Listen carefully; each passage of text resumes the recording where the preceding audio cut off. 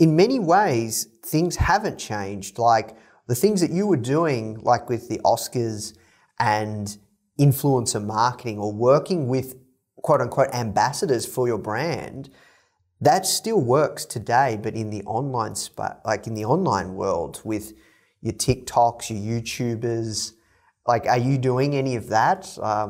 Yes. So the market's shifted from trying to dress an actress on the red carpet, going to an event. I mean, that still exists. We do VIP dressing, but really it's shifted to influencers.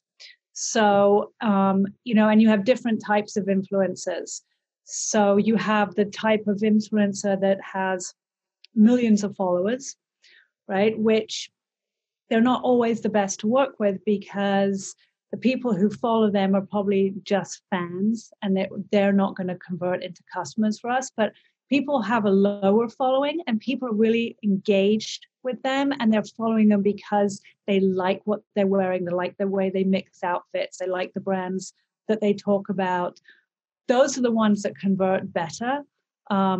So it's finding, also you've got to find the influencer that's the right aesthetic for your brand, because it really depends on, are those followers going to like my brand? So it's got to be the right fit. You don't want to go out to any influencer who has the wrong aesthetic or the wrong message. They've got to be on brand.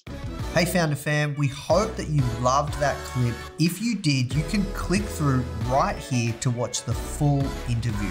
You don't want to miss this one. See you there.